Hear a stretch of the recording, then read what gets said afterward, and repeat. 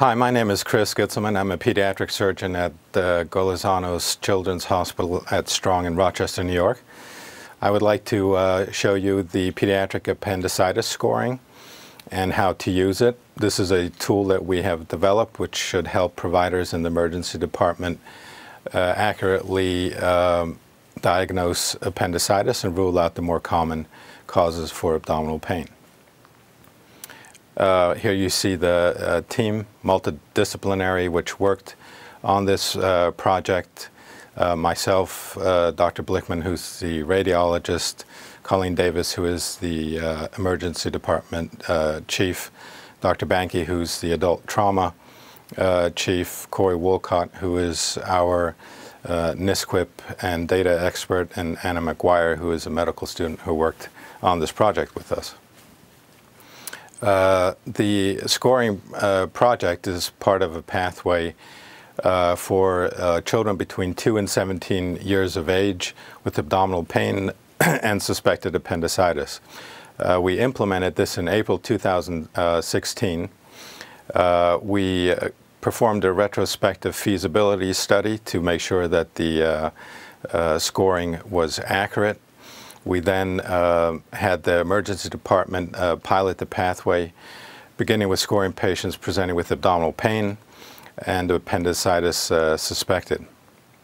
ED and surgery providers used the appendicitis scoring tool to score patients.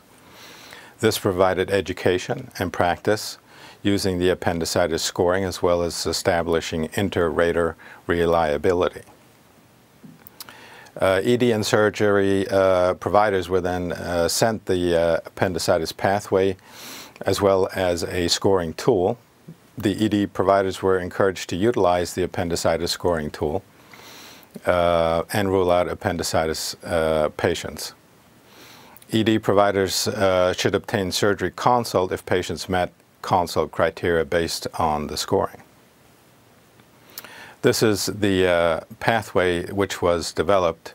As you can see, it's fairly complicated on this slide, but we've broken it down into two separate diagrams. Basically, on the left side, for patients between 2 and 17 years of age, you can see the flow sheet which begins with a typical clinical and history and progresses through different phases of the scoring, a clinical scoring and an ultrasound scoring, which at the end of the pathway leads to a grouping of patients which determines their likelihood of having appendicitis.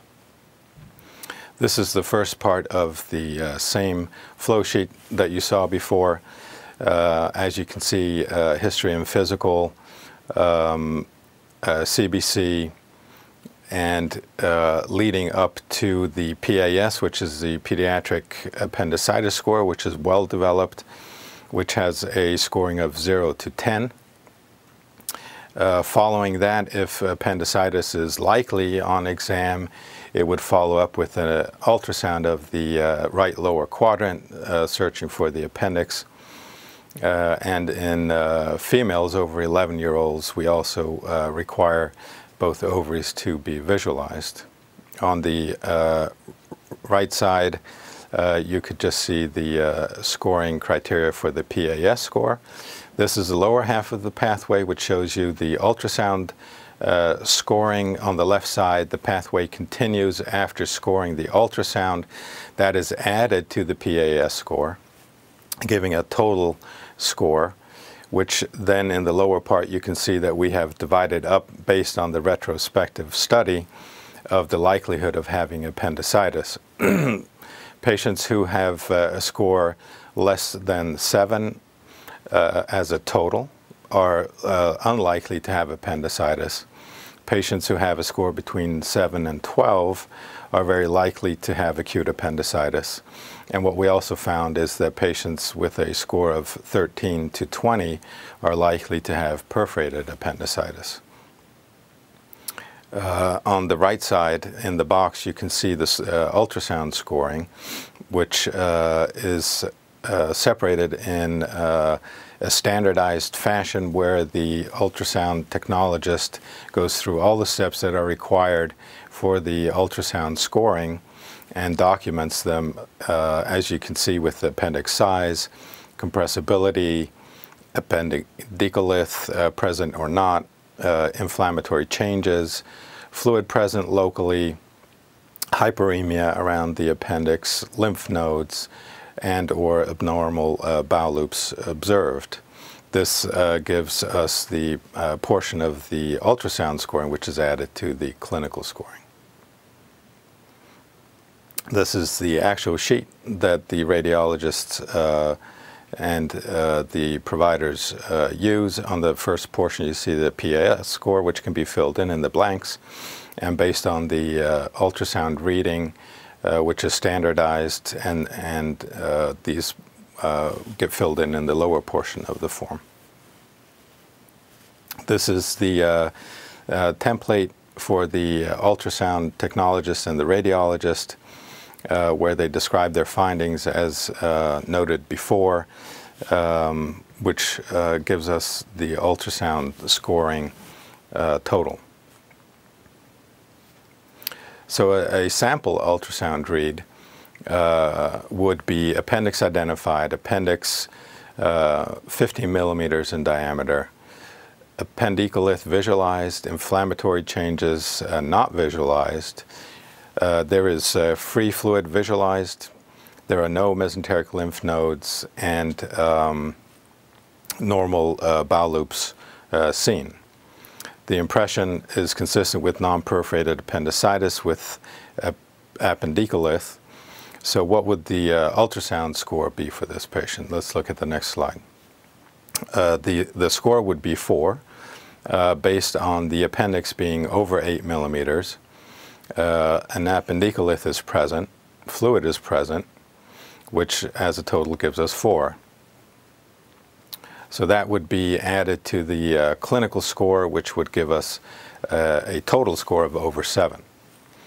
The pediatric appendicitis score used at Gitzelmann Children's Hospital is based on the Alvarado scoring system, which has been used for a considerable time and shown to be effective. And the ultrasound scoring system was developed at Gitzelmann Children's Hospital in Rochester, New York. So I'd like to go through a couple of patient scenarios where we can go through the clinical ultrasound findings and come up with a score. So the first patient is an 8-year-old male who presents to the emergency department with a 2-day history of abdominal pain that started in the left upper quadrant and has since migrated to the right lower quadrant. He endorses nausea, anorexia, and 3 episodes of emesis over the last 3 days. The white count is 14, neutrophils are 80%.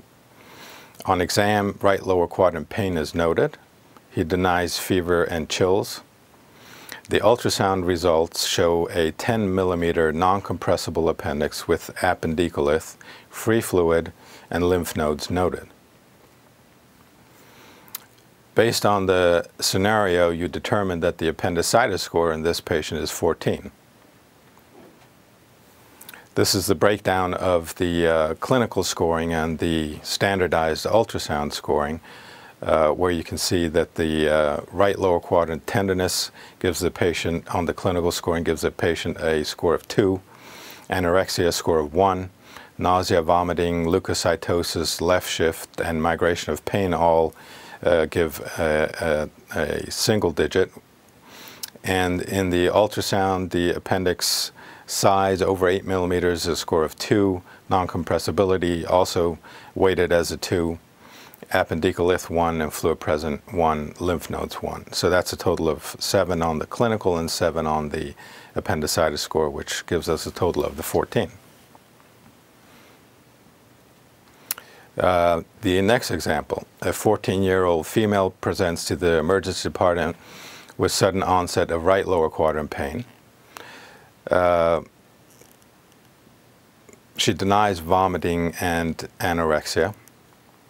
The emergency department temperature is 38.2. The patient states that bumps in the car on the way to the emergency department were painful. Guarding is noted on abdominal exam. The white count is 11 with 65% neutrophils. An ultrasound is obtained and appendix is not visualized. However, free fluid and lymph nodes are noted. If you answered 7, you were correct. Based on the findings, we have right lower quadrant pain, which is a 2 on the clinical score, low-grade fever 1, nausea, vomiting 1, leukocytosis 1, which gives us a total of 5.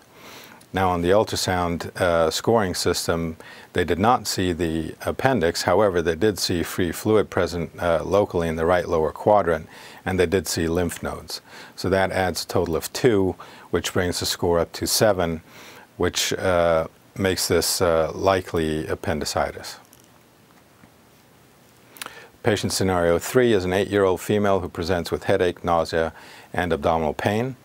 On exam, the patient is mildly tender to deep palpation in the periumbilical region and lower abdomen with rebound tenderness. The maximum temperature was 36.9. The patient complains of nausea and anorexia.